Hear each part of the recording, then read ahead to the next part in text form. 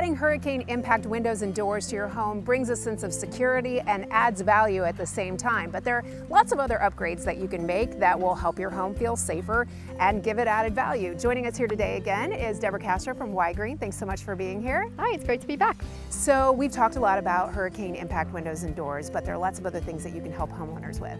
Yeah, so homeowners, obviously, as we talked about in other segments, hurricane impact windows and doors is a large piece of what we're financing, right. But the homeowners are also able to do energy efficient improvements. Okay. Ygrene is energy spelled backwards, right. So we want to make sure that we let our homeowners know that.